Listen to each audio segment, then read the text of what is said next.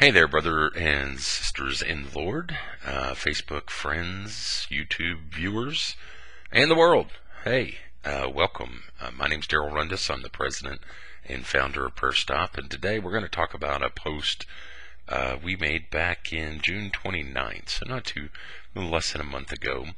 And we're talking about in the Satanic Book called the Book of the Law, written by self-proclaimed CEO of Satan, Aleister Crowley. There's only one law. Do you know what it is? And then we said answer later tonight. Now, a lot of times you catch flack when you bring things up like this because the people think, well, why would you ever want to know what's in the Satanic Bible, or in this case, what's called the Book of the Law? And those of you that don't know who Aleister Crowley was, he was called the most wicked man of his day. He was a pedophile, a drug addict, and he, by his own admission, said he wasn't content to just serve Satan, but to be his CEO. Many people credit him for a lot of the wickedness we see in the world today, as well as, the gay and lesbian type of agendas, as well as the, modern day music and a lot of the lyrics and music that we listen to that we probably shouldn't hear today. So, but once again, we're here not to please men, but to please God. And part of our service to God is service to men, and a part of that service to others is to equip and to encourage and to educate people as to what the adversary, the enemy, who like a roaring lion prowls around looking to devour weak people. And so, of course, we know, knowing the Word of God and knowing what it stands for, and also knowing what the enemy is up to and how he operates is power. And knowledge isn't necessarily power, but the application of knowledge certainly is. And before you can apply knowledge, you have to have it. So, we particularly put this post up here thinking that, people would be encouraged by it. And, like here's Mark Krause, who says, I guess it's spoon feeding time. I don't care in the sense that I don't read it and I'm a follower of Jesus. I know my Bible told me to run, to flee from evil, and to be wise as a serpent. One doesn't need to read it to know evil. Also, God's will is not for one to read or study or follow a false prophet. And of course we agree, wholeheartedly. We weren't encouraging, never did even make mention of anybody reading this man's book. But it is good to know thy enemy, and it is important. Even Jesus says, what man goes to battle without first scoping out what the enemy has to make sure that he has enough troops to accomplish the task. And so we're in a battle, a spiritual one, and sadly it looks like Satan is overcoming this country. And so part of the armament above and beyond prayer and fasting and knowing the Word is the application of it. And so it's important that people know these things. Like we got Paula here, who I believe, originally asked some, decent questions, or at least I thought were sincere. It says, I don't read satanic books. Why would this question even be asked of believers? So I'm hoping that wasn't sarcasm, but that was a genuine question.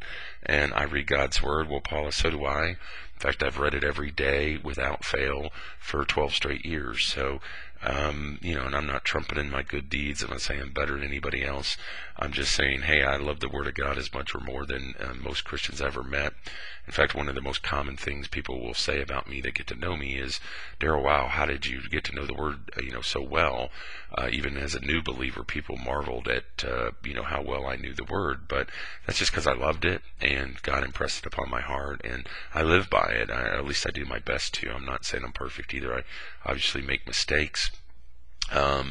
But, we think it's important, not to read the, enemy's evil, wicked works, but no one recommends, we've responded to satanic, that they read satanic books. We're just pointing out the obvious contrast between God's way and Satan's way. And for those that never saw this post, we'll put a link to it here in the video, but, it is important to know that in the Book of the Law, Aleister Crowley said there's only one law. Compare and contrast that to the fact God had 10 laws, but Satan really only has one law, and that's do thou own will. Compare that to, let's say, the Garden of Gethsemane with Jesus. He's in the garden, he's praying so profusely and under so much stress that he's literally sweating blood.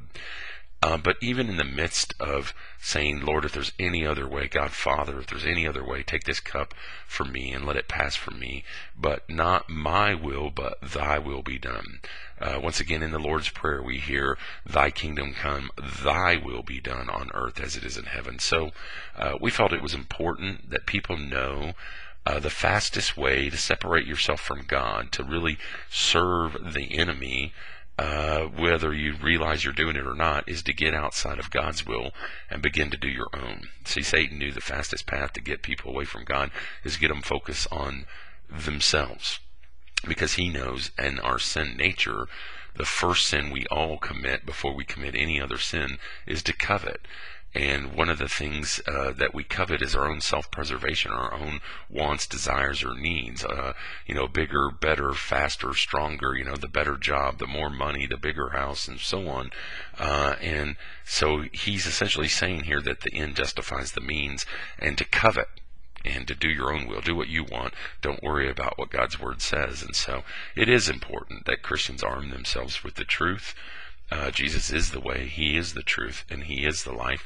And it's also important that they know how the enemy attacks and what he does to deceive, distract, to kill, steal, and destroy the lives of those who follow Jesus, to get them sidetracked. In fact, if he can't get your soul, he's going to get you sidetracked. That's the way he works. And so don't get sidetracked. Don't do your own will.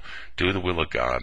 And please know, once again, we're here to help. We're here to pray for you, to minister to you, to correct, rebuke, and instruct with all long-suffering and careful instructions. So please don't take these posts as we're promoting Satanism or Aleister Crowley or even the Book of the Law, but just trying to empower and equip people to be prepared to give an answer to everyone who asks about the hope that's within them, and to have a better understanding of why the people of the world act the way they do. They've been indoctrinated in a lot of different ways with things like do thou own will. I mean, we see it all throughout our culture.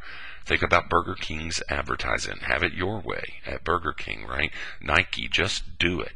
So over and over, if you start to look at the commercials, you look at the media, you look at the propaganda that is permeating our culture, you'll see that it's all self-centered.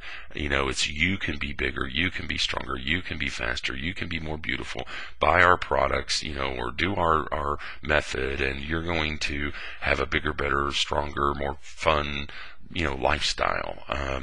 Drink this beer and good-looking women will hang out with you. The list goes on and on and on, and it all comes back to this basic principle of Satan to get people to do their own will. So, hey, until next time, this is Daryl Rundis saying we thank God for you.